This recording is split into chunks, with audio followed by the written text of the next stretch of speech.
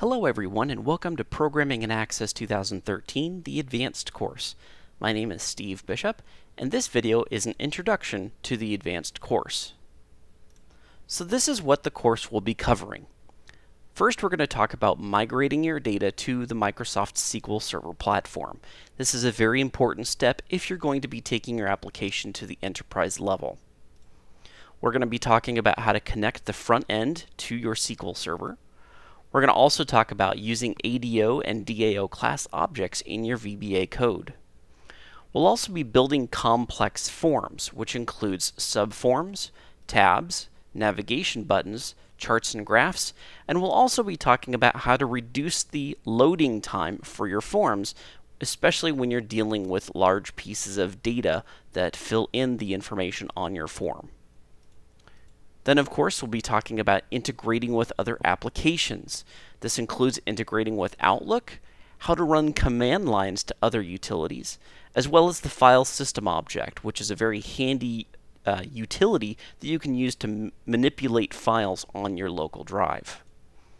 We'll also be talking about using other data types and APIs, such as XML, JSON, and utilizing the WinHTTP service, which is a COM object you have available to you to actually interact with websites.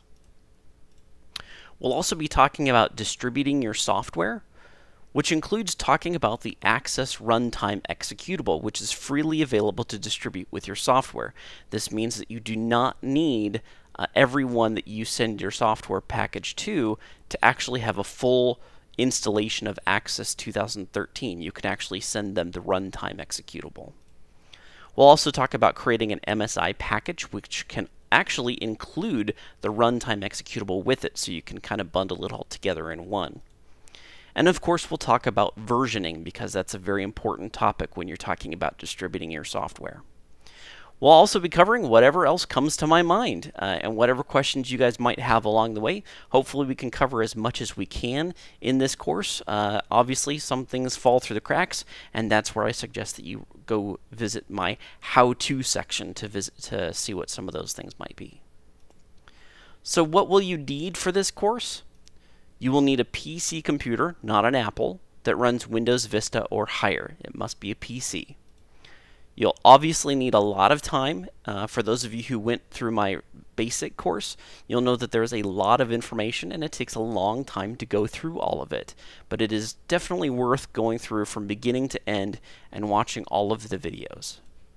You'll need Microsoft Office 2013 with Access, and this is primarily because we will be talking about how to integrate with Outlook and Excel and that sort of thing.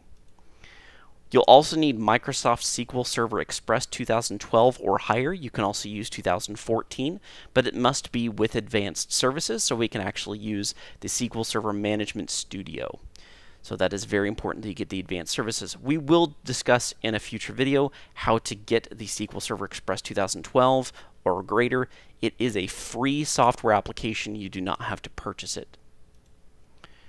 Hopefully you've also watched the Programming and Access 2013 course in its entirety. It is very important that you've watched all of those videos, because we will be discussing topics in this course that will be kind of going over some of the things that you should have already known, and if you haven't seen those videos in the basic course, you will definitely get lost in a lot of cases. And of course, it's really, really important that you have some sort of project in mind when you're viewing this course. I definitely recommend that if you do not have some sort of project that you plan on designing or creating at the end of this course, that you start to figure out something that you want to do. It's the practicing and the actual utilization of what you learn that is so important for your education. Simply sitting here watching videos and going, Steve, I get it, okay, great, thanks for showing me that, is not going to be enough for you to actually translate that into a practical application that you can use in the real world. So definitely put together some sort of project in your minds that you plan on developing. You can even proceed with developing it yourself, but you'll probably find yourself going back and backtracking on some of the stuff that you did in that project when you realize that there are better ways of doing things. So anyway, on we go, and I hope to see you guys in the next video.